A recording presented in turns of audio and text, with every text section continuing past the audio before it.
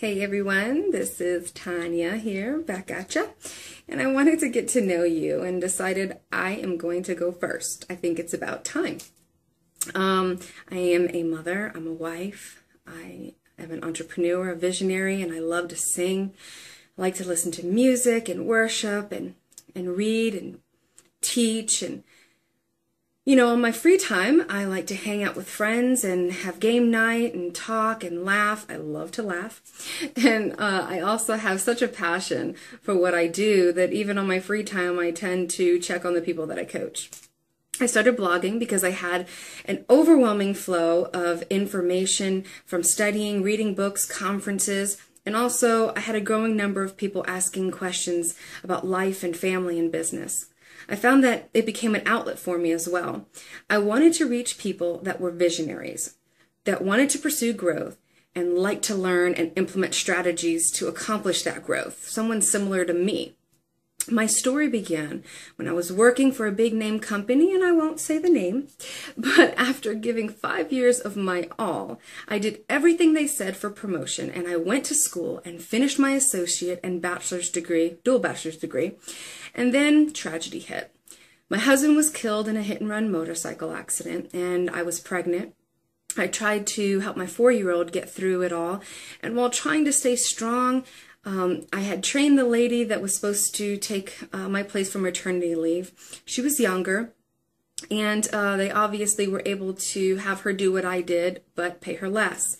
And the Friday before returning to work and coming back on that Monday, I received a letter at my home letting me go.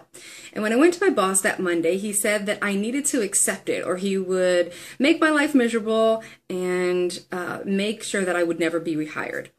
They were able to pay her a lot less, and their bottom line mattered more than me. So there I walked out with a newborn 5-year-old son, a husband who passed away, no job, and the company that I gave my all to traded me in for the bottom line. That was my breaking point. I guess that would be your breaking point too, right? Well, I said I would never work for a man again. So I dedicated my life to those that I felt the same way. The individuals that won't give up and will endure exactly what it takes to pursue their dream at all costs because they have been where I have been before and they don't want to work for man. Since then, I've been working on many things to equip those people that want to inspire others through their trials and life testimonies. I built Legacy Changers to equip adults and God Girl Inc. to equip the youth and teach parents how to equip their children to become leaders. My latest accomplishment that I am so proud of is the authoring of 2 books, and you can find them below.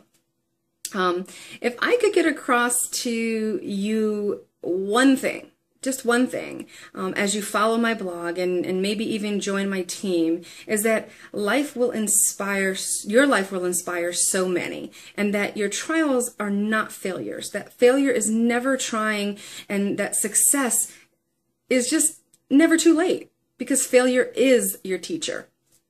So I just want to encourage you. And if you like this video, please like it, share it, and subscribe to my channel as I take you through the journey of making money with your blog. If you want to join my team and have me as your coach, I would be honored, and that link is below. If you just want to follow, you can subscribe to my blog at the bottom of my website, www.legacychangers.org, and you can also find that below. And I would love to hear about you. So, tell me about yourself. Post it underneath. I also put some questions to just help you along. I know sometimes it can be quite nervous to, to post, and although you love your business and you're passionate, it's sometimes a timid thing to process to kind of get out there and speak to, I guess, the whole entire world, right? Anybody who's going to see your video. So, remember that failure is just your teacher. It's just your teacher. So, it's never too late for success. And until next time, be blessed.